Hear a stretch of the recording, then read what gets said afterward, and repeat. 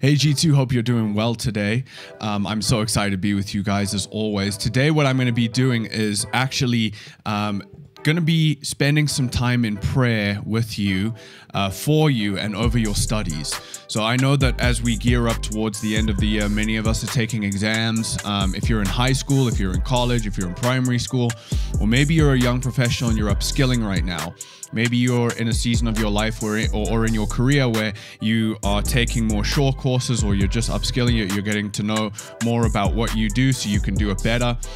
Regardless, if you are coming into a season of testing, if you're coming into a season of examinations, I just want to partner with you in prayer. We did this on Sunday and it got such a great response, and I didn't want everybody who isn't in person to miss out on just the significance of partnering in faith over this specific point of agreement.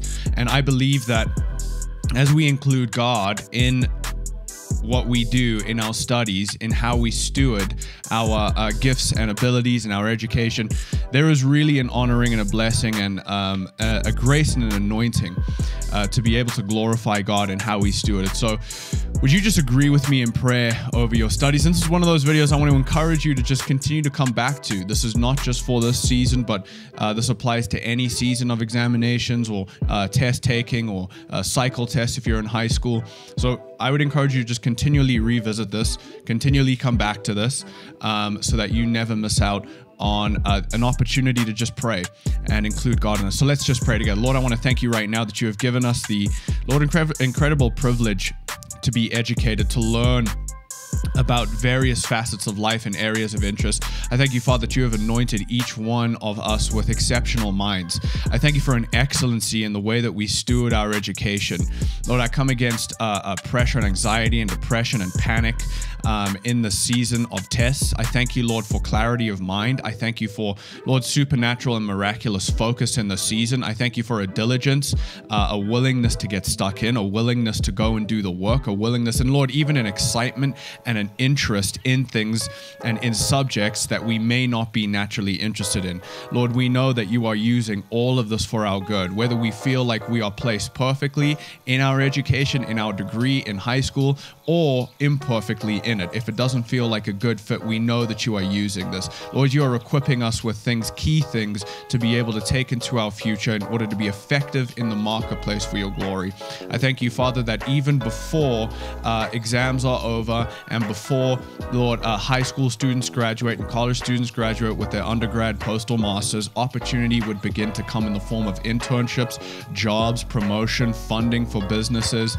Lord, that individuals would even get the attention of venture capitalists and different firms, Lord, and angel investors. I thank you, Father, that there would be a recognition of the grace and the ability and the excellency that is on your people in this area, and that there would just be a calm. We thank you, Lord, for the Philippians 4:13. Lord, that peace that surpasses understanding, that we would not be nervous, that we would not be anxious, but we would go into this season and this time just filled with your word, filled with your peace and your comfort, to be able to do the best that we can do in this time of examination. We thank you for exceptional results in the mighty name of Jesus. Amen. Well, hey, if you agreed with that prayer, if you received that for yourself, I want to wish you all of the best. I want to say, if you have any questions, feel free to reach out to me.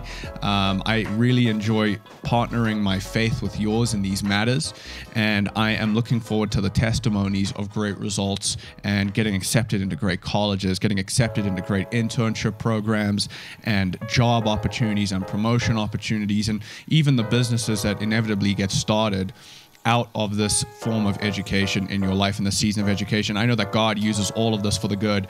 And I, even in my own life, recognize that I do not know exactly how God is going to use everything that I've been equipped with. There is some stuff that I'm being equipped with right now that I don't feel I even have any use for in my undergraduate degree, but I know that nothing is wasted in the kingdom of God, and God is always going to use and maximize that. So I want to say I love you, G2. I cannot wait for next time, and hey, I wish you all the best.